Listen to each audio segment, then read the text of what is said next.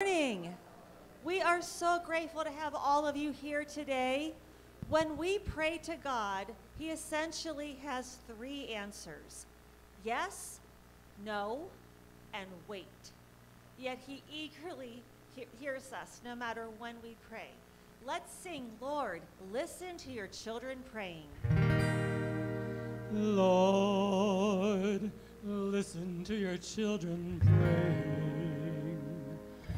Lord, send your spirit in this place. Lord, listen to your children praying. Send us love, send us power, send us grace. Everyone. Lord, listen to your children praying. Lord, send your spirit in this place. Lord, listen to your children praying.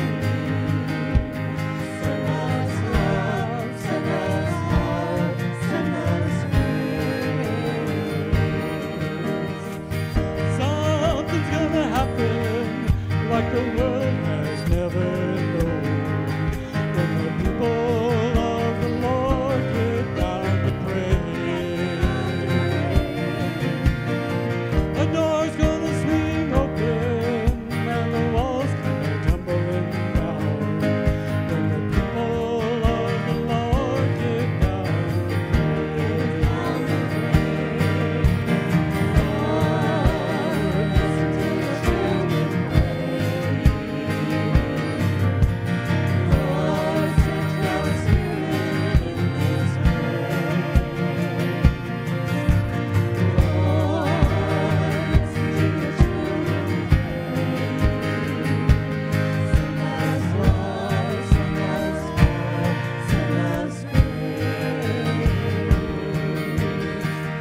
You're gonna know it when the Lord stretches out His hand, and the people of the Lord get down to pray.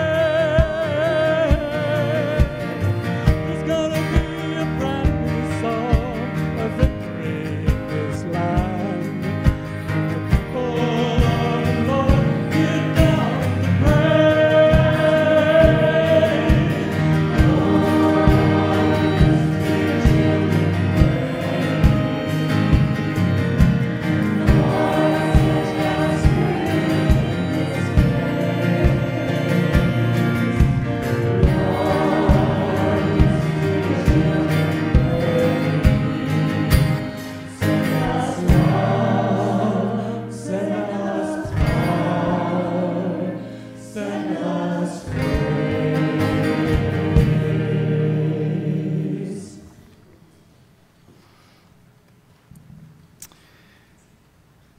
Good morning and welcome. I got to get in the camera here, sorry. Good morning and welcome.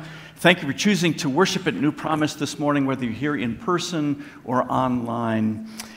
If this is first or second time for you at New Promise, I invite you to fill out a yellow guest card. And if you take that to the welcome window following the service, there's a gift in exchange for that. Also, there are prayer cards in the same pockets if you want to submit a prayer for the community to be praying for. You can put that in the offering basket as that goes around.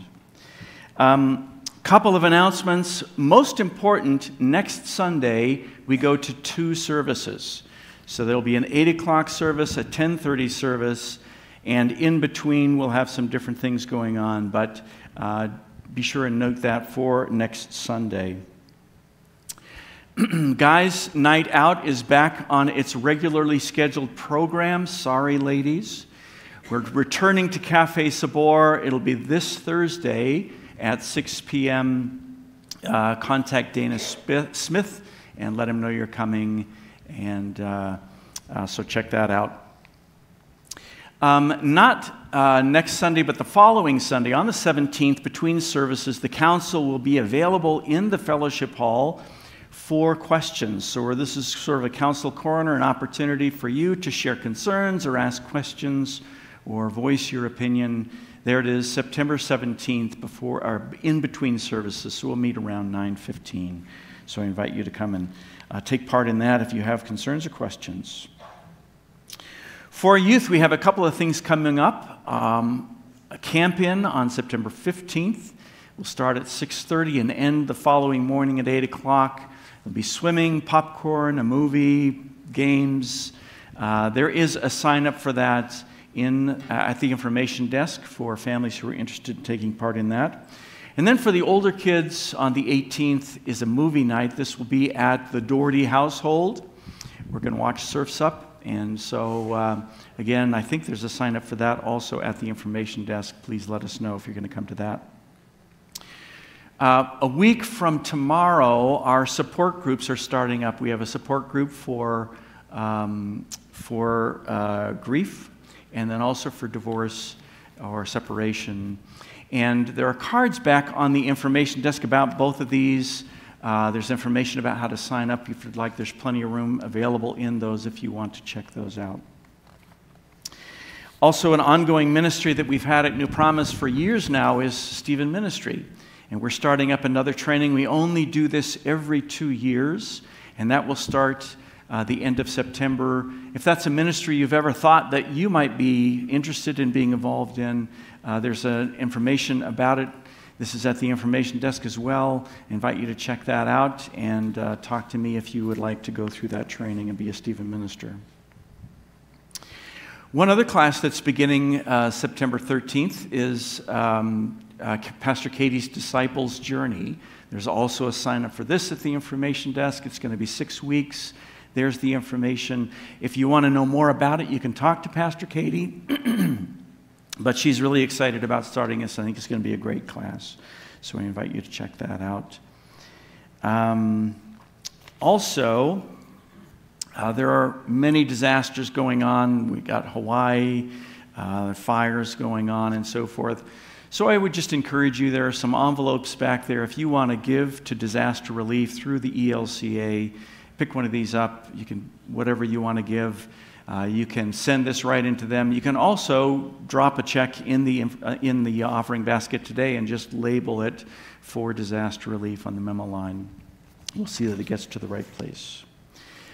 Lastly, I need to announce that a longtime member of New Promise passed away this week, Jerry Zimmerman.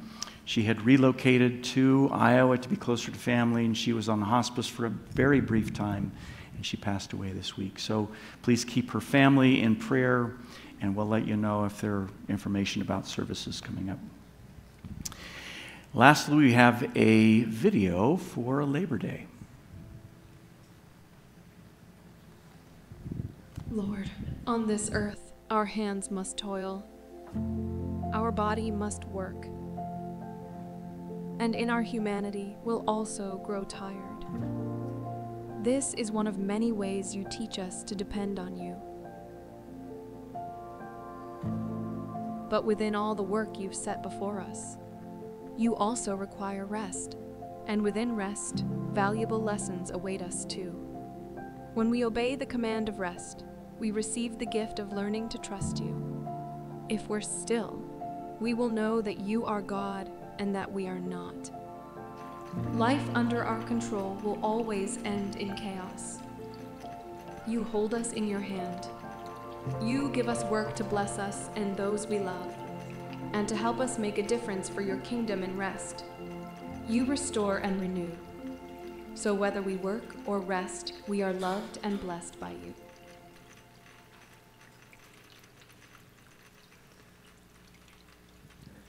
I invite the congregation to stand as you are able and to face the font. Blessed be the Holy Trinity, one God who greets us in this and every season, whose word never fails, whose promise is sure. Let us confess our sin in the presence of God and of our neighbors. Please take a moment to think about those things for which you need forgiveness.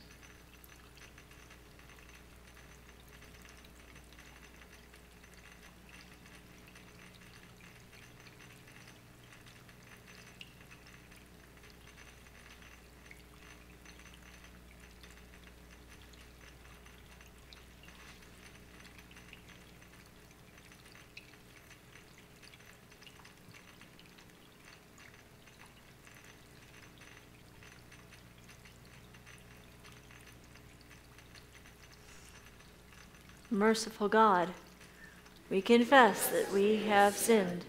We have hurt our community. We have squandered your blessings.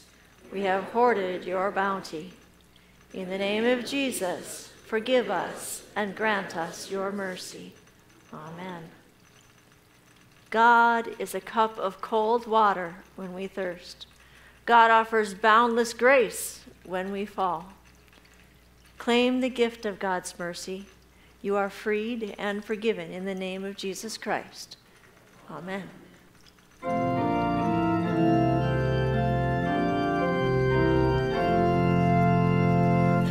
Praise to the Lord, the Almighty, the King of creation. Oh, my soul, praise him, for he is your help and salvation. Let all who hear now do his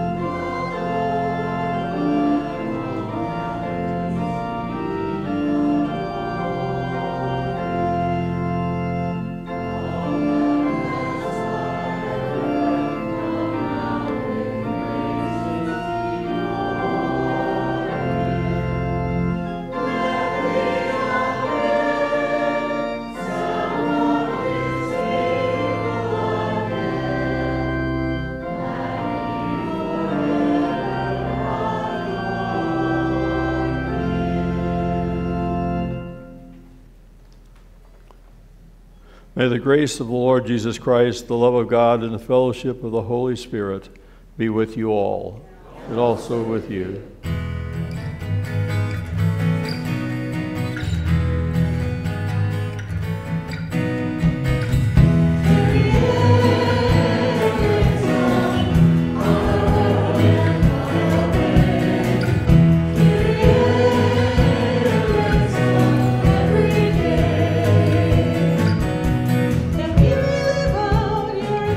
Response to the hungry and the poor.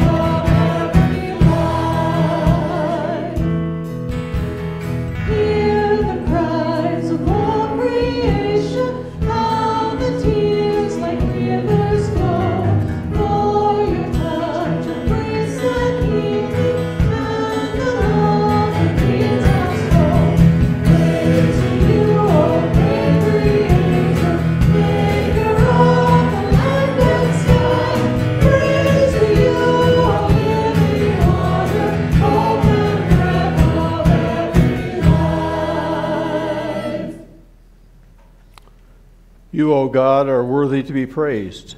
In the morning as the sun rises, at the noonday as we work and play, and at the close of day, make us mindful of you in all things, that we might direct our days and deeds to your glory. Amen. Please be seated.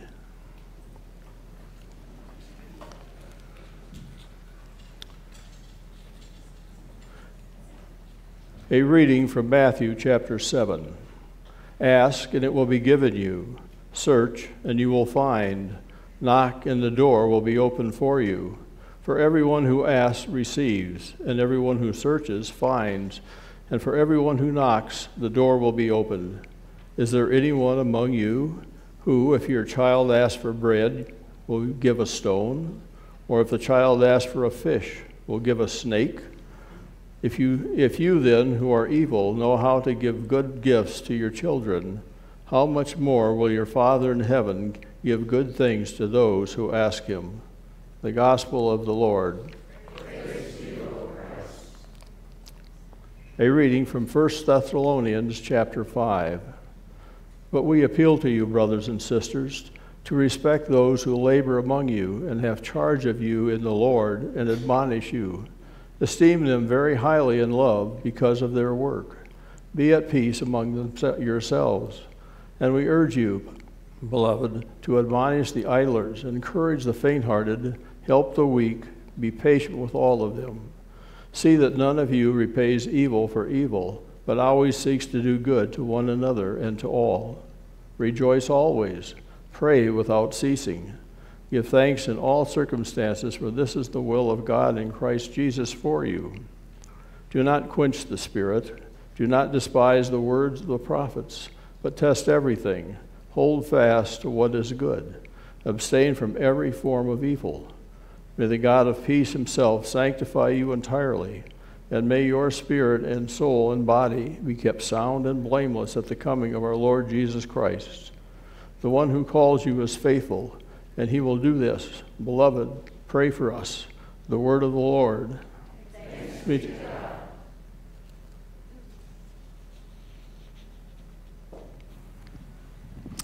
Okay.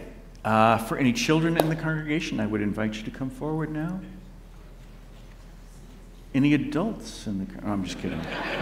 We'll continue with our hymn of the day. I invite the congregation to stand.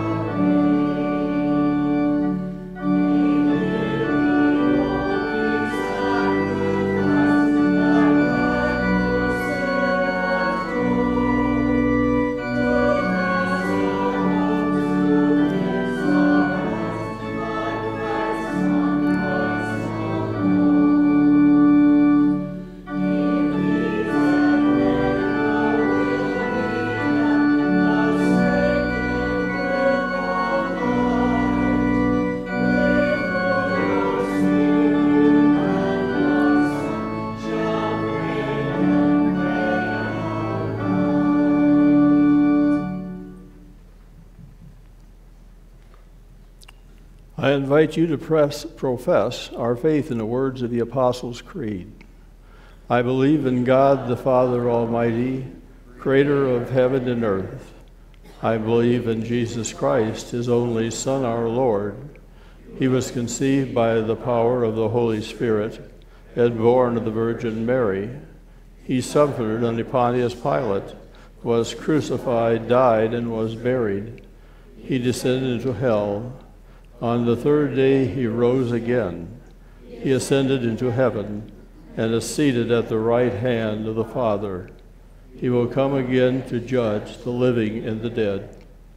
I believe in the Holy Spirit, the Holy Catholic Church, the communion of saints, the forgiveness of sins, the resurrection of the body, and the life everlasting. Amen. Please be seated.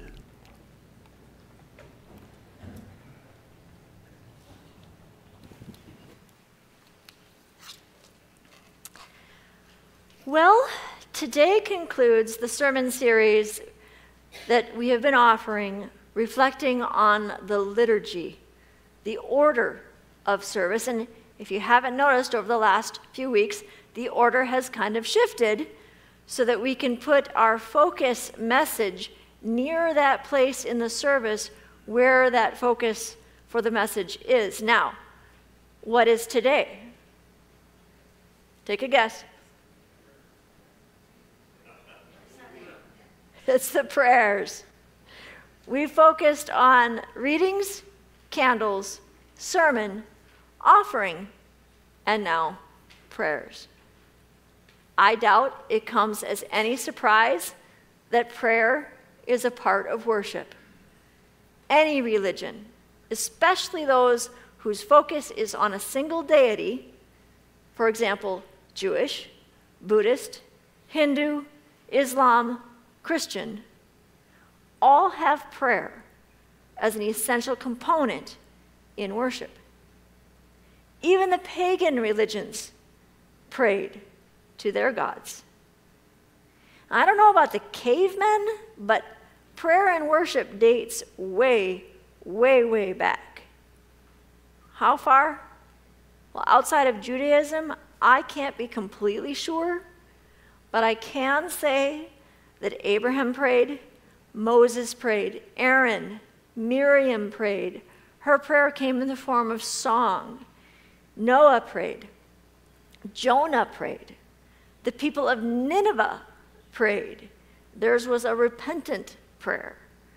Kings and prophets all prayed. We have some of King David's prayers written down in the Psalms. Prayers of lament, of thanksgiving, of confession. Most of those have sort of a poetic flair to them, a rhythmic quality. And so it's no surprise that worshipers put those prayers into song form for the common practice. What originated as personal prayer toward God became incorporated into the common worship life of believers. I think also very few people of faith would say that prayer isn't important. And yet how often a person prays, under what circumstances, and in what context is as varied as the colors of the rainbow. Prayer is a vital part of our relationship with God and our spiritual growth. And God wants us to come to Him like child to father or friend to friend. And like any relationship, conversation, communication is important. I think to one of my mother's favorite pastimes. That was inviting friends over for tea. And in my home growing up, there was a decorative plate rack on the wall in the living room. On it were various styles and shapes and designs of spode china. There was an off-white lacy one with a pink painted rose in the center, a blue and white one, and one looked like yellow wildflowers. There were 6 different designs in all. She liked tea, and she would often drink a cup before breakfast or after dinner, and her favorite flavor was something called constant comment. I really don't know why it's called that, because tea doesn't talk, but the people who drink tea do. And that became a joke in the family whenever she drank it or served it to others. I would have loved to be in that room had she ever had tea with God. I think that conversation would have been very enjoyable. And I imagine, like a good tea party, God wants conversation with us to be ongoing and constant. Paul, in the passage from Thessalonians, says, "Pray without ceasing," an invitation to be in constant conversation with God. Not literally, as some might believe, to pray without taking a rest or having lunch, but rather to make prayer a daily part of life, an essential one, part of one's relationship with God. And I'm not talking about the people who use prayer when the need is high and accelerated, as if God were some kind of vending machine, but rather those who come to God in prayer with both the big concerns and the everyday mundane things, as one would a close friend. Prayer is individual, personal, yes. And Jesus himself modeled taking time away to pray, alone. This personal time with God is crucial to the relationship we have with God, but it isn't any more than corporate or communal prayer. Practicing only private prayer can lead to a Jesus and me way of thinking. Having a relationship with God is wonderful, but not apart from living in community with other Christian believers.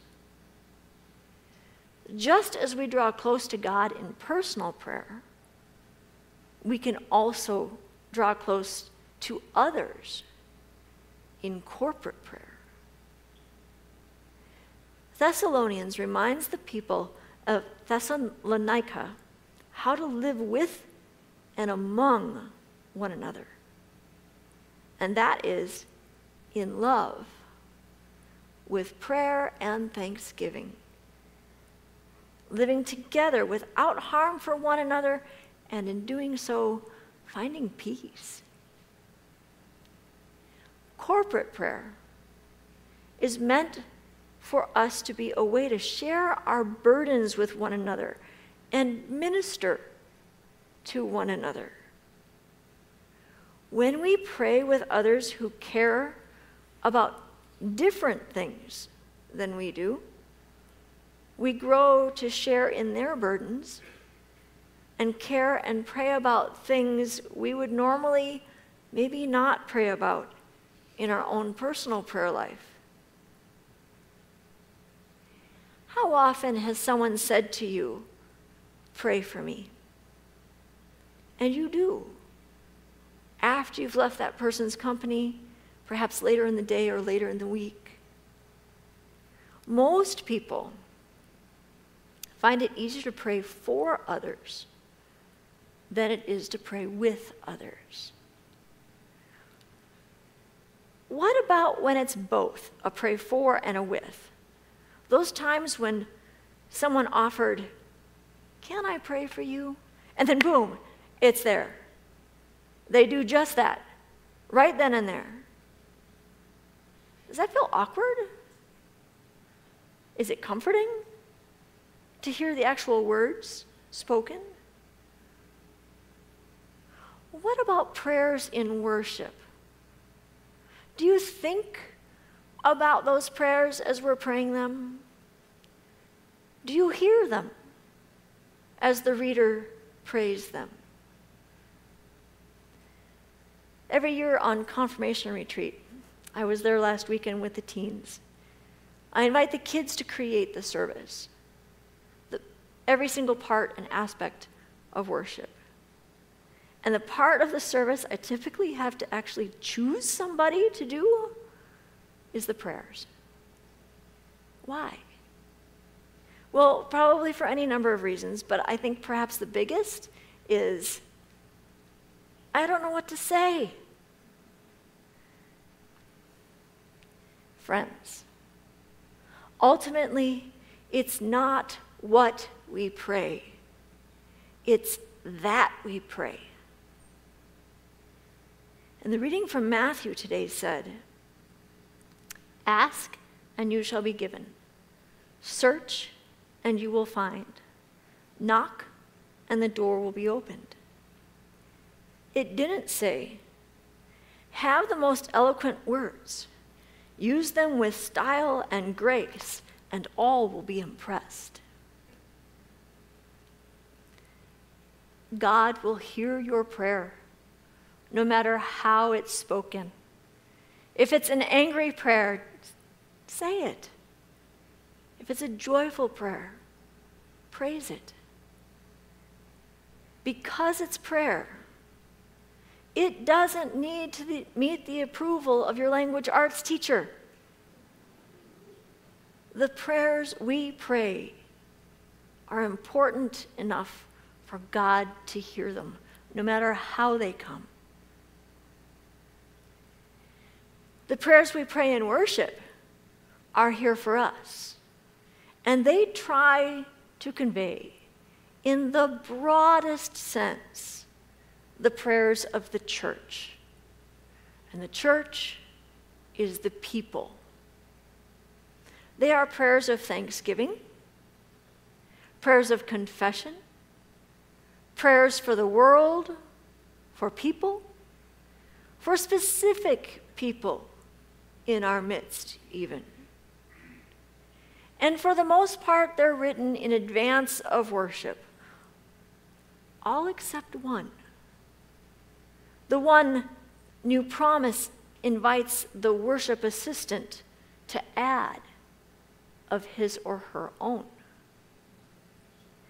I personally like having the worship assistant include a prayer in the prayers of worship, because oftentimes there are things happening in the here and now that weigh on the hearts of worshipers as we come into the space. And they need lifting up together. This type of corporate prayer, where we gather and pray together, is also mentioned in the Bible.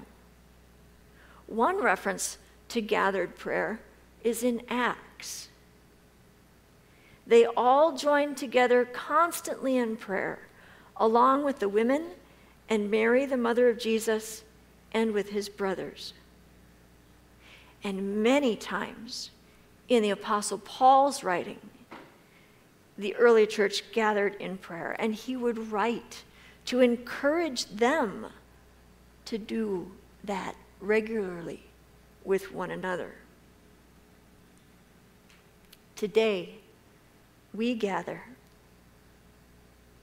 Together, we worship. And in worship, together we pray. And as we do these things, in the name of our Lord Jesus Christ, we grow in faith and love toward God and, yes, one another. So as we pray, listen, set your heart on those prayers. So let us stand as we pray.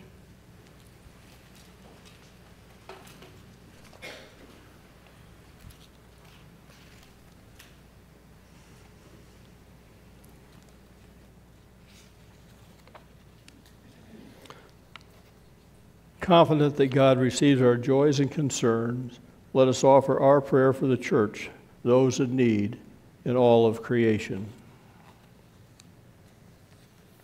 For this day and the ability to freely gather without fear to worship you, O God, we give thanks and pray for the many who would like to have a community in which to worship, but can't publicly gather. We pray for those who need a community but are hesitant to look for one, that they might be inspired by the Spirit and discover you are there waiting. Lord, in your mercy. Lord God, please remember all children who find themselves separated from parents for any reason, but especially because of disaster and war. We pray for the youngest among us who stand in need of care and compassion. Open our eyes and our hearts to the willingness to speak for the least of these. Help us to know best how to love our neighbor and provide for our neighbor's need. Lord, in your mercy. Many are in need of prayer, recognizing that the power of prayer has the ability to comfort and heal. So it is we lift up the names of those we know who are sick, struggling in recovery, or in any way in need of prayer, those who are listed in promising news, and those we name either silent or aloud before you now.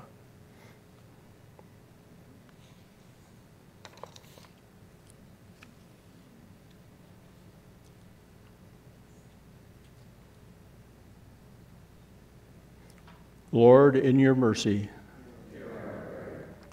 We lift to you those whose lives were devastated by great losses of life and property in Maui, and those suffering from the loss of property in the storms in Florida and the Carolinas and elsewhere.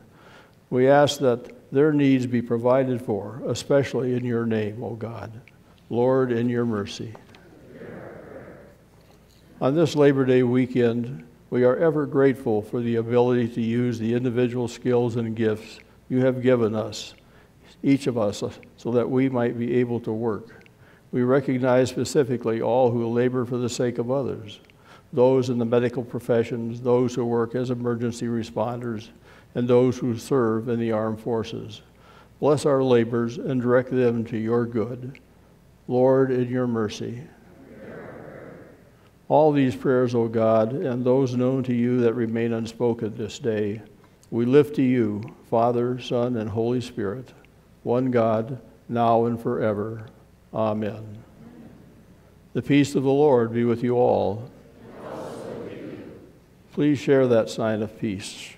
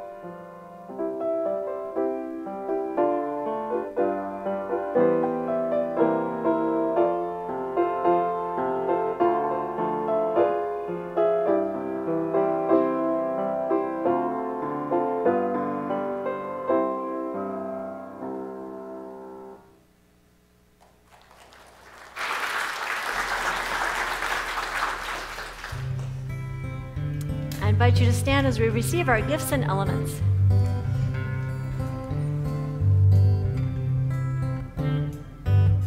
What shall I give to you?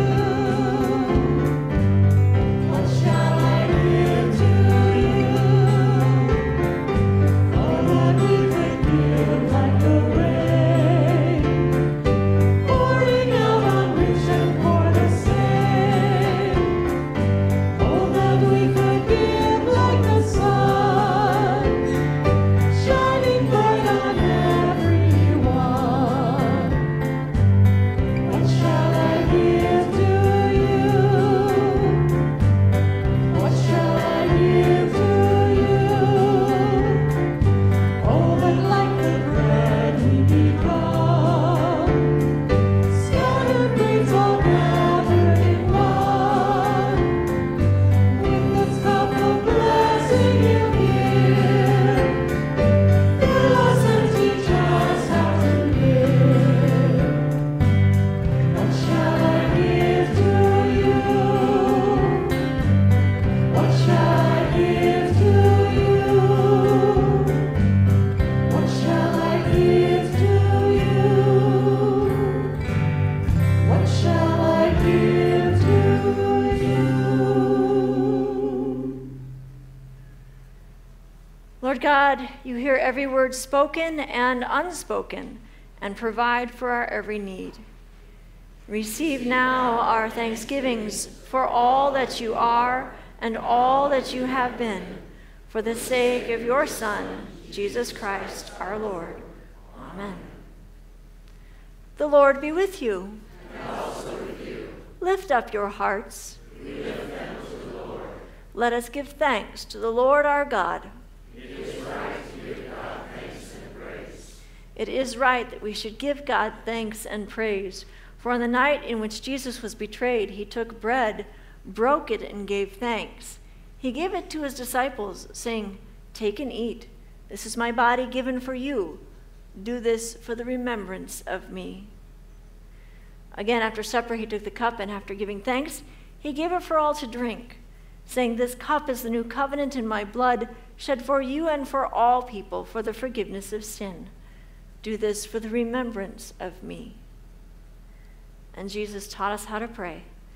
Our Father, who art in heaven, hallowed be thy name. Thy kingdom come, thy will be done, on earth as it is in heaven. Give us this day our daily bread, and forgive us our trespasses, as we forgive those who trespass against us.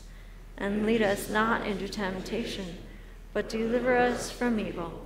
For thine is the kingdom, and the power, and the glory, forever and ever. Amen. God, who lives in relationship to his people, invites all to the table to receive in remembrance of Jesus' saving grace. Come, the table is ready.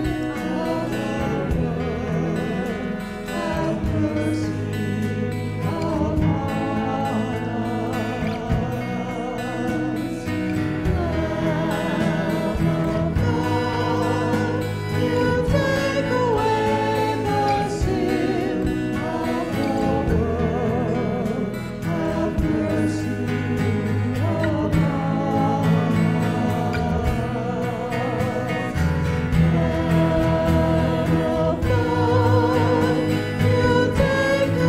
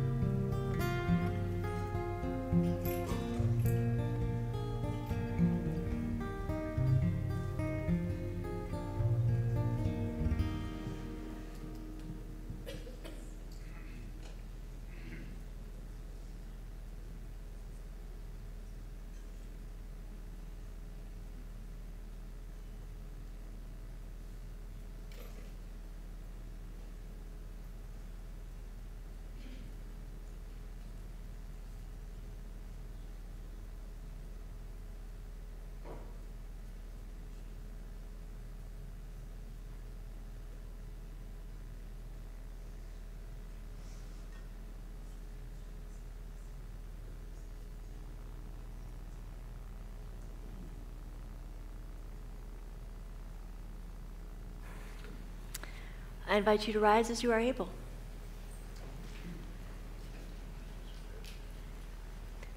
Lord, at this table we gather with all your saints, past and present, with those who gather in congregations around the world, and with our homebound who will receive by home communion.